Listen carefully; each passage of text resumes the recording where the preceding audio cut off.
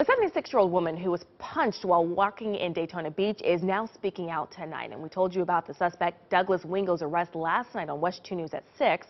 Surveillance video allegedly captured him hitting the victim last week. WESH 2's Matt Grant spoke to her and has the very latest. The Lord is good. Janet Palm's face might be black and blue, but her spirit isn't bruised. I'm in no pain now. I look awful. I probably look like I should hurt, but I don't.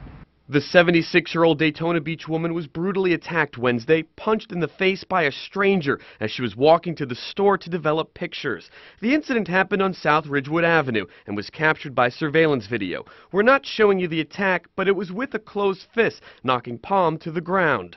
And then he says, "Where's the freaking police?" I said, "I don't see any police." And he repeated it, and when he said police, he punched me. Palm was taken to the hospital, she says, with a broken nose, broken cheekbone, a cracked skull, and internal bleeding. On Saturday, police arrested this man, 32-year-old Douglas Wingo, charging him with aggravated assault after a viewer recognized him from this surveillance video.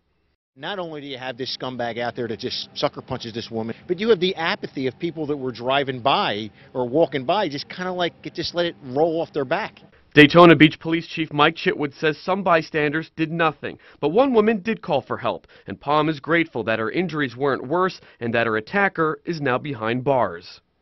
I think it's fantastic because he needs help. In Daytona Beach, Matt Grant, WESH 2 News.